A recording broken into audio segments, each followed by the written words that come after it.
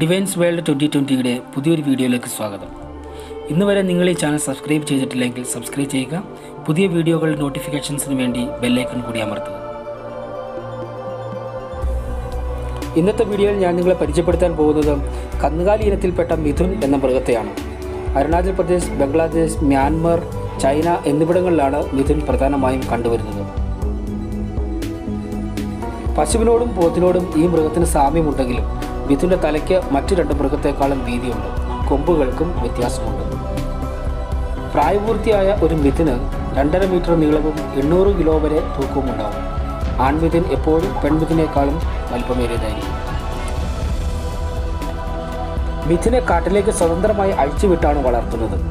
എന്തുകൊണ്ടെന്നാൽ ഈ മൃഗത്തെ കൃഷി ആവശ്യങ്ങൾക്കോ പാലുൽപ്പന്നങ്ങൾ ഉണ്ടാക്കുന്നതിനോ ഉപയോഗിക്കാറില്ല.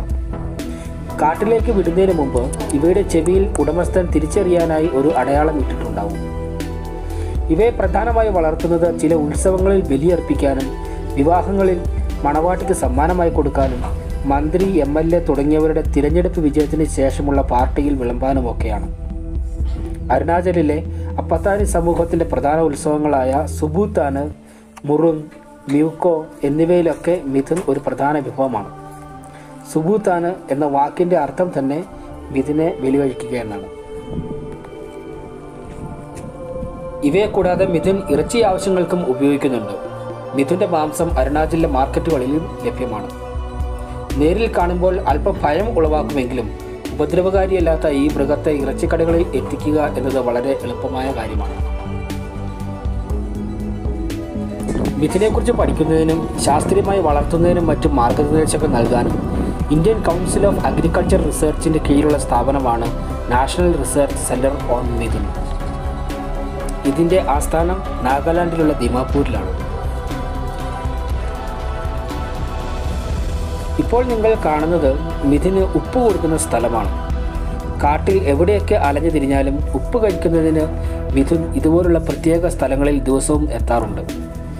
ഒരു ദിവസം 2 പ്രാവശ്യം, അതായത് രാവിലെയും വൈകുന്നേരവുമാണ് ഉപ്പിന് വേണ്ടി മിഥുനുകൾ നാട്ടിലേക്ക് ഇറങ്ങുന്നത്. സിമെന്റ് കൊണ്ടുണ്ടാക്കിയ ഈ പ്രത്യേക തട്ടിലാണ് ഇവർക്ക് ഉപ്പ് കൊടുക്കുന്നത്. ചിലപ്പോഴൊക്കെ ഉടമസ്ഥന് ഇവിടെ എത്തുവാൻ കഴിഞ്ഞില്ലെങ്കിലും വരുന്ന സമയത്ത് ഇവിടെയും പരിസരത്തും ഉപ്പ് വിതറിയ ശേഷം മടങ്ങിപ്പോകും. പലപ്പോഴും മിഥുനുകൾ ഇവിടെ ഉടമസ്ഥനെ കാത്ത് മണിക്കൂറുകളോളം നിൽക്കാറുണ്ട്. കണ്ടില്ലെങ്കിൽ ഈ സിമെന്റ് തട്ടിനെ നക്കിക്കൊണ്ടേയിരിക്കും. മിഥുനുകൾ വൈകുന്നേരങ്ങളിൽ വിശ്രമിക്കുന്നതും ഇവിടെയാണ്. എന്തുതന്നെ ആയാലും മിഥുനുകളുടെ എണ്ണം നാൾക്ക് നാൾ കുറഞ്ഞുകൊണ്ടിരിക്കുകയാണ്. വംശനാശ ഭീഷണി നേരിടുന്ന മൃഗങ്ങളുടെ ലിസ്റ്റിൽ മുൻനിരയിൽ തന്നെയുണ്ട് മിഥുൻ്റെ പേരും.